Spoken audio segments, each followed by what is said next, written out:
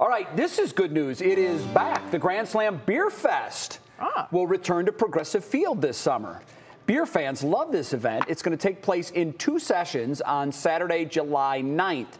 The event celebrates Cleveland's brewing history and its future, and it will benefit the music settlement of Cleveland. Attendees get to walk around Progressive Field and drink samples from local breweries and distilleries. Now, there's not a game in Progressive Field on that day. The Guardians will be in Kansas City that day. But think about it. You're still going to a Major League ballpark to sample all different brews. It's a great event for folks that love to sample different breweries and different beers, and it's just a fun event. I'm trying to think back to which big event it was, and it's something with the NBA, I think, when we had either the championship or something, and they brought in Progressive Field as part of the venue. Yeah.